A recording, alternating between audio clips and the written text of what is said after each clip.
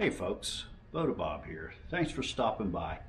If it looks like I'm wearing the same clothes as I was in my last video, video number 62, I think it was.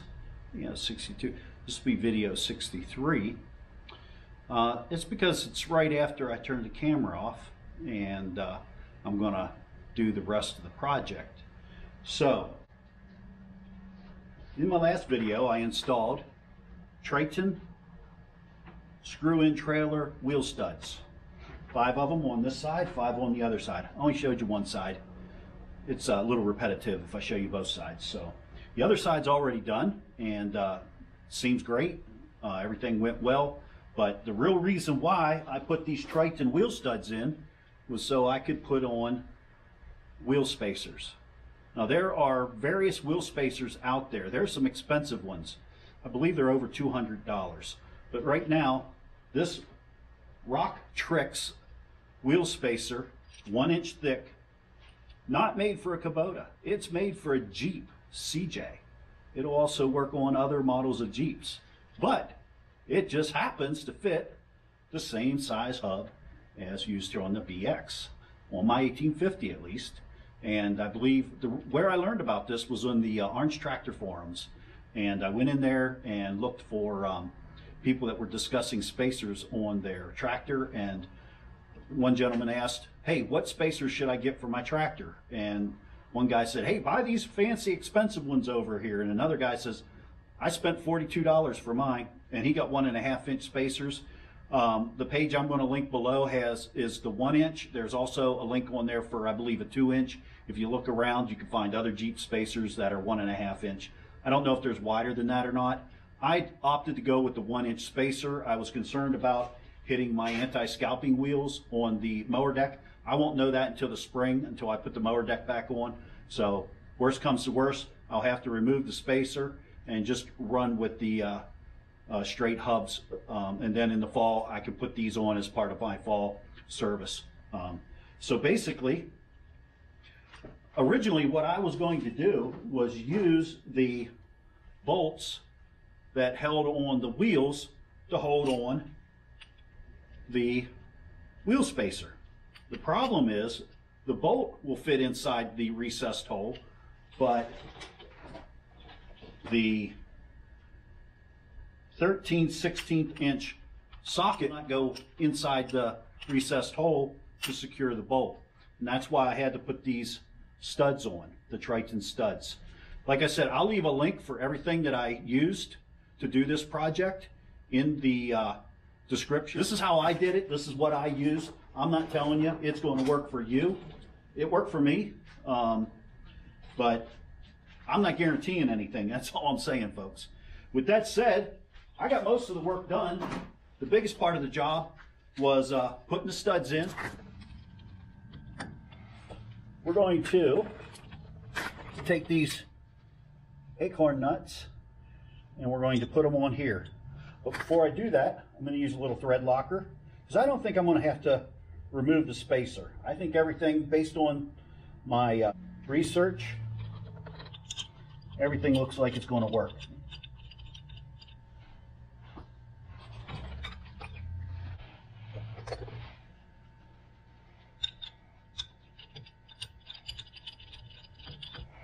The purpose of the wheel spacers is to widen the stance of the tractor. It's supposed to increase the stability, and with what I'm doing with my tractor, I think I need all the stability I can get.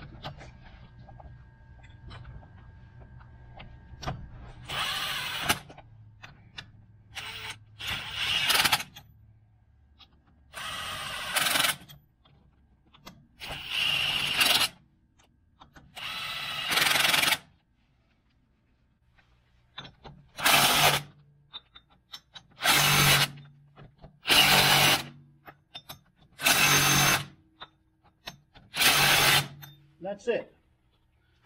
The spacer is installed. The only thing left to do now is to install the wheel.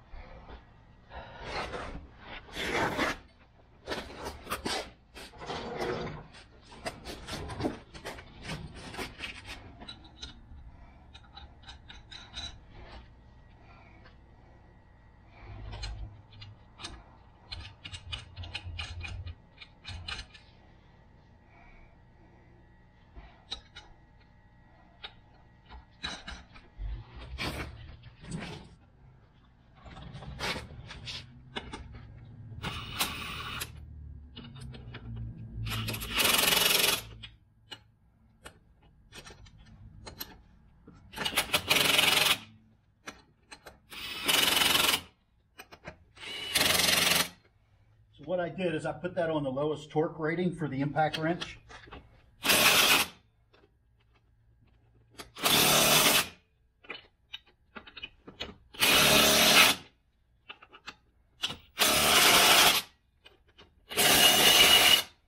Then I put it on the medium torque setting.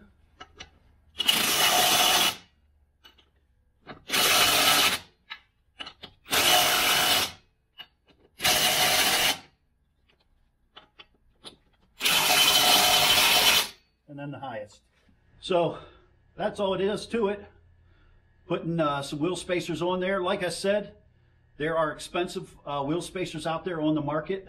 I went to Orange Tractor, and they were talking about how the Jeep wheel spacers were a lot cheaper, and they work perfectly fine on the Kubota. It's the same bolt pattern, same threads, everything. Everything is the same. All you got to do is bolt it up. So I will leave a link to the spacer that I used.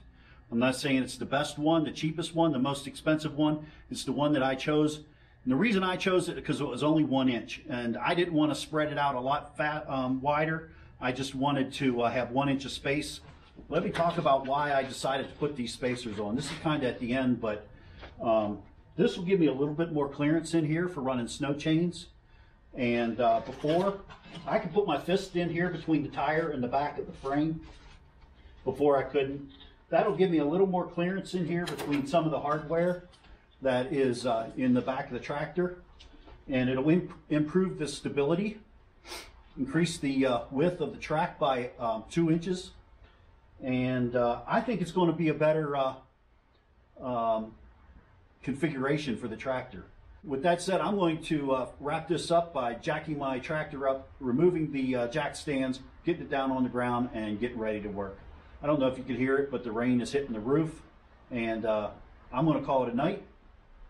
And yeah, this was an enjoyable project. It's one that's relatively easy. Doesn't take a lot of skill to do it. Anybody, I believe it's a thing that anyone with basic mechanical skills can do, and it was a lot of fun. Was able to do it in about 2 or 3 hours, both the studs and the spacers. So, and plus I had to set cameras up, so that always creates a challenge. So, and adds to the length of time. So, yeah, with that, we'll wrap it up. Do me a favor. If you've seen something I could do better, leave a comment down below. I'm always willing to learn from somebody that has more experience. If you didn't like the video, give me a thumbs down, but tell me why you didn't like the video. I'm not looking for rudeness, just looking for constructive criticism. Hey, if you like the video, give me a thumbs up, and